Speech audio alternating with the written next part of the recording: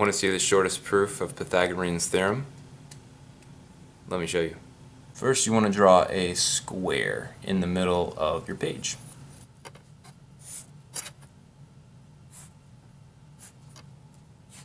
Like so. Then you want to draw a smaller square inside this square.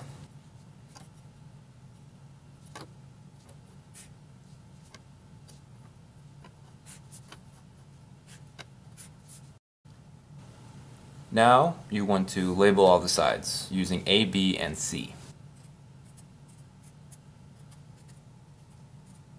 And the size of this one here is going to be C.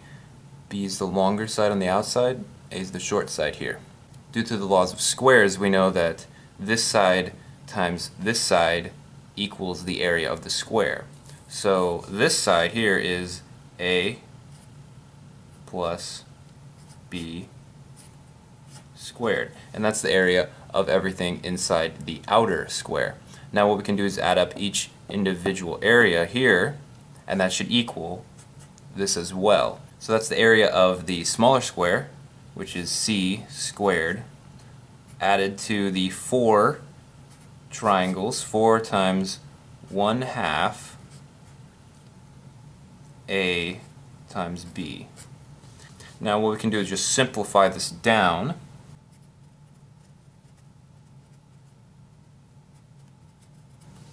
And one more step of simplification, because those two will cancel. And there you have it, A squared plus B squared equals C squared.